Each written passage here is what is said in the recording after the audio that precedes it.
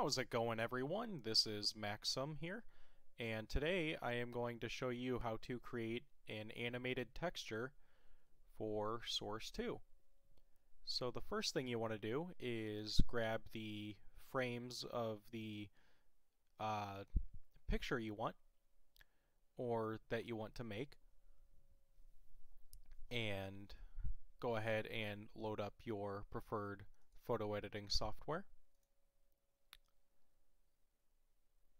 And make a new image by the power of 2. And here I have one that's 2048 by 2048. And I have already put in my pictures here. Try to put them in to fit the 2048 by 2048 or whatever other size as evenly as possible. And go ahead and save that once you're done. You can save it as anything. And once you have that, I will usually copy mine and put it in my add-ons folder to find it later. So the first thing we want to do is go to the asset browser in your mod and go to the material editor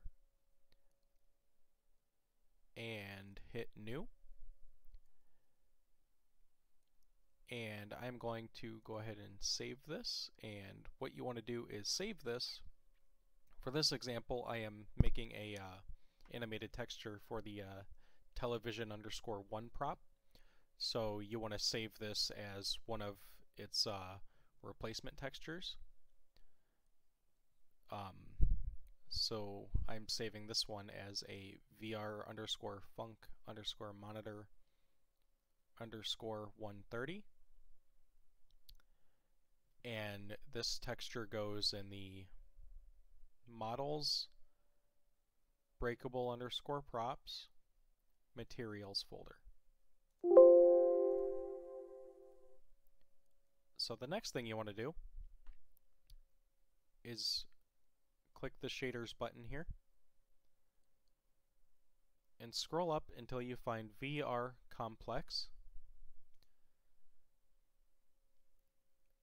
and then under animation here, check texture animation. Under color, select your new file, which I copied from my desktop. I will paste it into my textures folder here, and go ahead and select it. And now we want to animate this.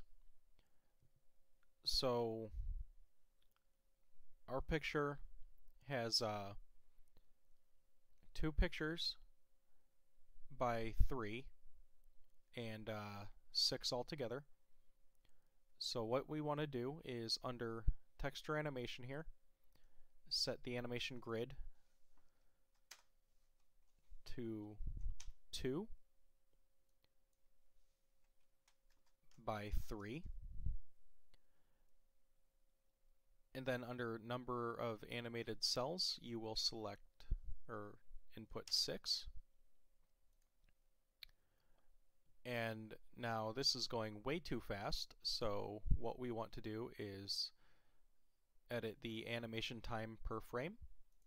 So I'm going to set this to, let's see, about 5. That's pretty good. So you can go ahead and save this.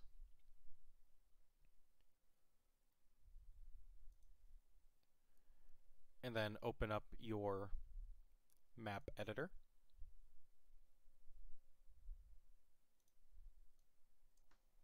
And I have already placed my television prop here. It is a class of prop physics, and the model is television_1. Now to change the texture to your custom one, you just go to